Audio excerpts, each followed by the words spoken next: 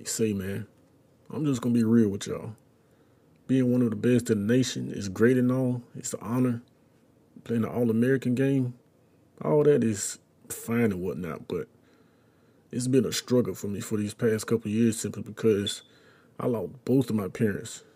Some drunk driver decided, you know what, I'm just going to drink and drive. No harm, no foul, right?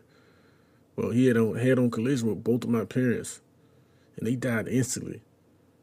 So that left only one person to raise me since I was 5 years old, and that's my grandma. Everybody has that grandma they love and care about them. I know y'all do.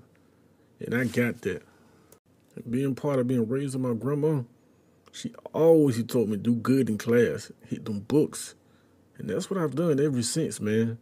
Riding miles to work each and every day, man. I had to be on my grind. Yeah, I'm one of the best at my position, but these colleges don't want you if you dumb in the classroom, man. So I took heed to that. One of the best in my classroom, on and off the field. So, you know what? Definitely got to appreciate and love my grandma for that. But since long as I can remember, every day before school, I've always had to make that one quick stop to go visit my folks. Now, they may not be here physically, but I know they looking down on me.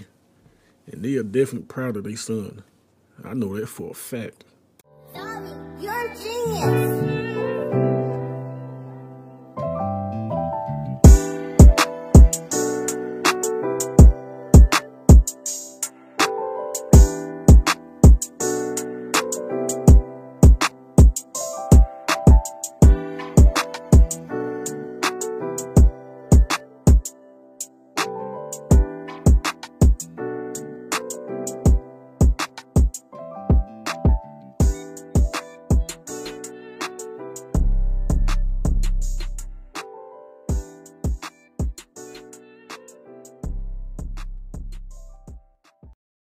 So for me, it's all about getting it out the mud, man.